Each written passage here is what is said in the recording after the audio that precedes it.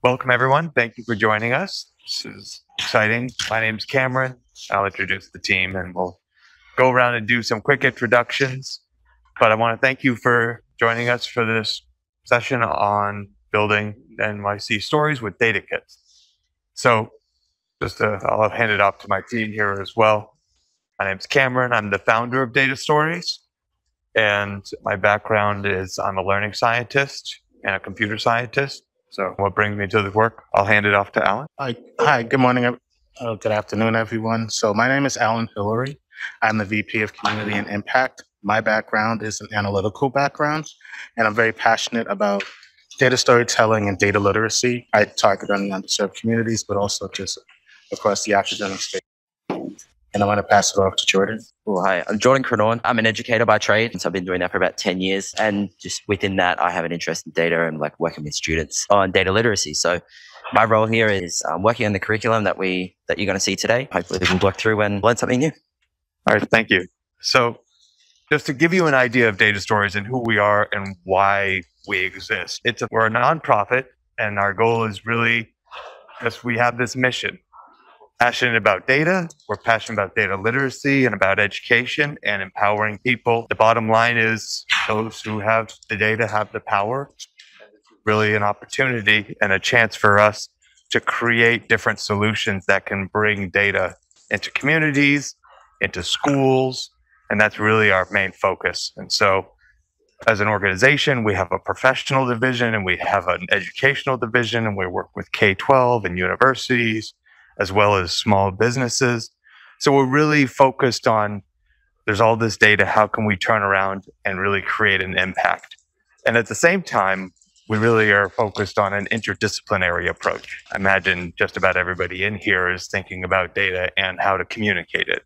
So that's what our contribution is. We're really looking at this and saying, how can we make programs that are embedded in communities and that are sustainable?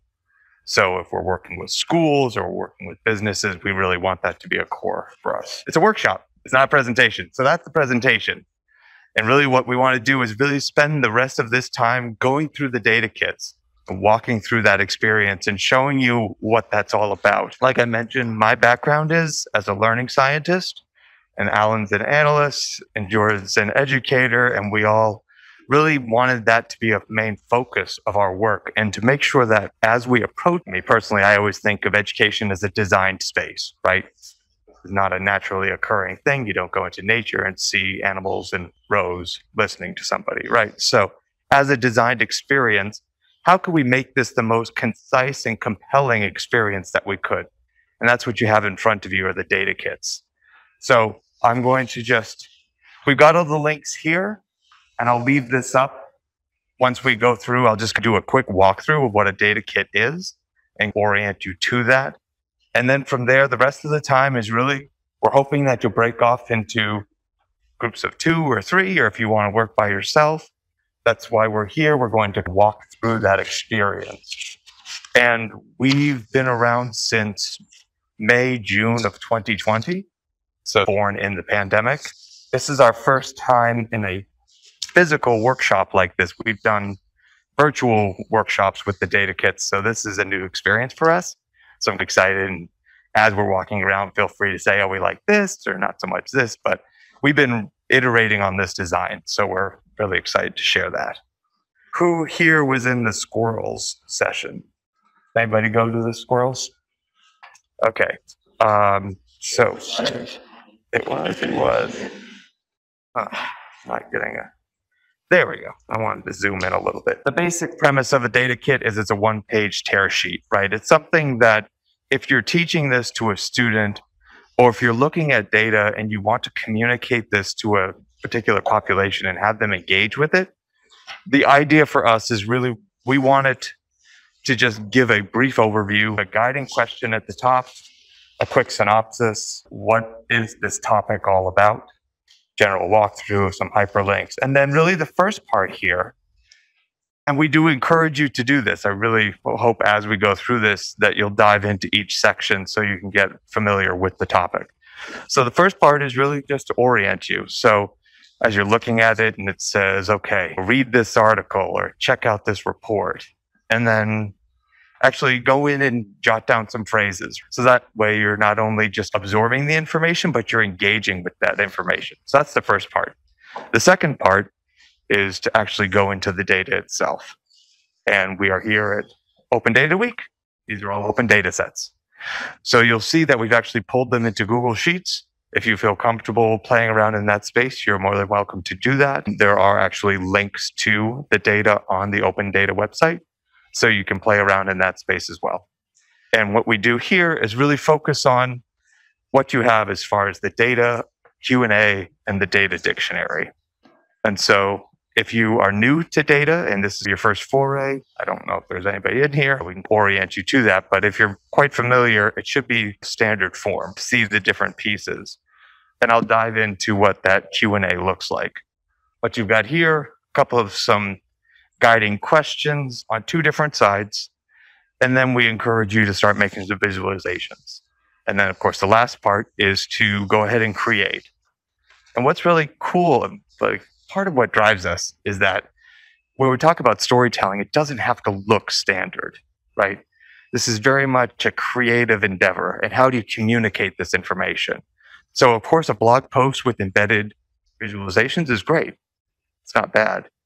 But if you can make a YouTube video, do a Twitter thread, go on TikTok, there are different ways of communicating this information. And that's what we really find exciting, is to be able to take that and say, let's go ahead and communicate this out.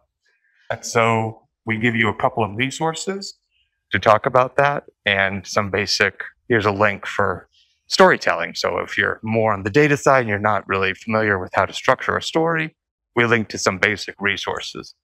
If you had something.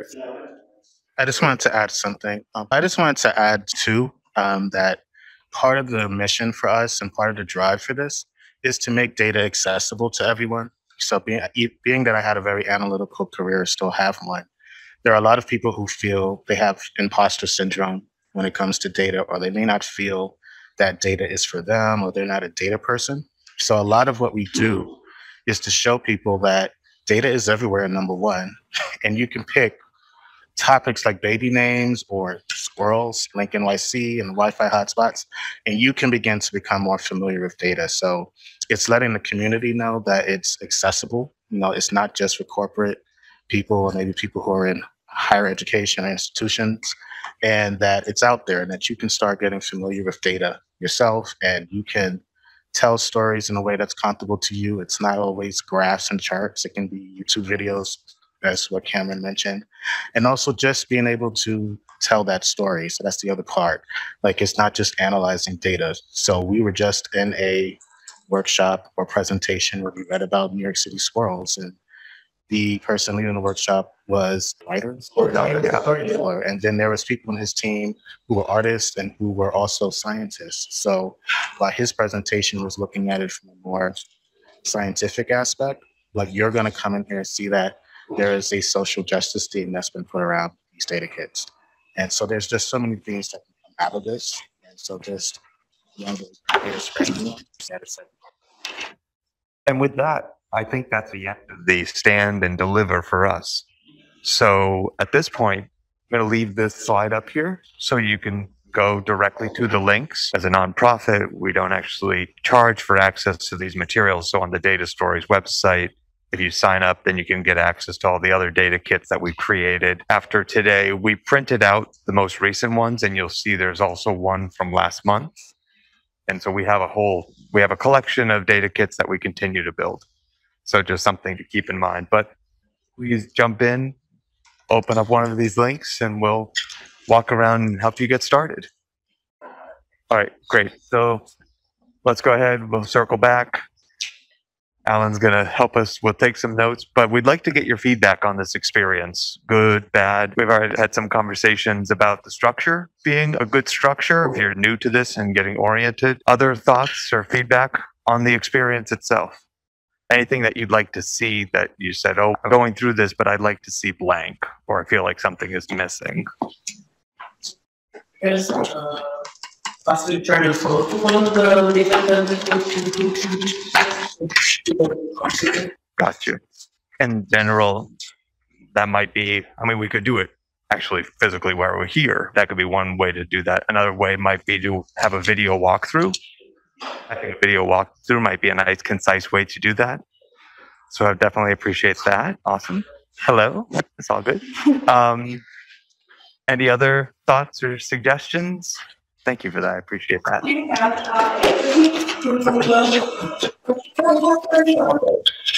Answer keys. We don't. Generally, we generated the questions and thought these are the two main buckets that we wanted to tackle. So some of them are very direct, explicit questions about the data. And then the other analysis questions, of course, are meant to give you some prompts to think more deeply about the experience, starting to guide you. I will say we try to be Switzerland, so to speak. I know Switzerland took a side, but right, we're trying to be neutral in our approach. So as you're reading through it, ideally it's not swaying one way or the other, because I feel like we feel generally that's sort of the best way to. Yeah, question more than I thought. I'm interested in why you chose to copy the data set into Google Sheets rather than do it inside the Open Data Portal. It's a good question, and I think that's mostly a carryover from some of our previous data sets and our previous data kits. So I definitely think, did you have a thought on that? Yeah, these data kits are generated in Middle School to High School. Some of the open data, like downloading raw data from a website, there's a lot of sort of missing values and sometimes inconsistencies. What we really want to focus on is like the data storytelling. We want students to be able to manipulate that and be able to create a meaningful story and a visualization. We have discussed later on if we're going to like offer levels, which would, sort of easy, medium, hard, which would offer students to that more technical aspects and maybe even incorporate some programming languages as well. But we want it to be sort of like low code and really focusing on telling that story rather than bogged down in technicalities. And I will add to that we definitely take a tidy data approach. We really think about making sure that data is nice and tidy for everybody. So as they're getting in, to Jordan's point, that's really our emphasis. But what are you thinking? Do you think we should sort of have both? I was just wondering, so I wonder added an extra step of learning. But I guess in that context, would you expect those students to know how to use Google Sheets? I wonder whether there's that extra step of, do you need to learn how to use Google Sheets? So that's a good point. And I will say this, if you look at the very fine print at the bottom, you'll see this is version 3.0. And version 1 and 1.5, we really took more of an instructive approach. It was a 2-pager, and it would say, okay, if you're familiar with Google Sheets, then this is what you would do, right. That type of thing. So the jury's still out, because you could go either way, and that's not a bad thing. But I think the question with this is this sort of a clean enough sequence, sure, so that if we wanted to fill in, right, because we wanted to make a clean line from here's the data to here's the analysis to here's how you tell that story. And then if you need the ancillary pieces, then you can tack those on.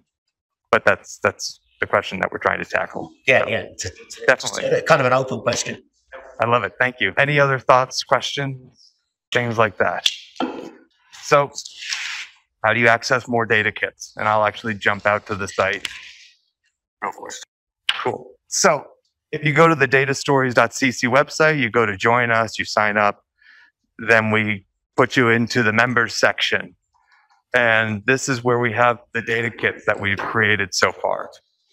With this session, we're actually launching the open data kits that we have for today, so those will get put up.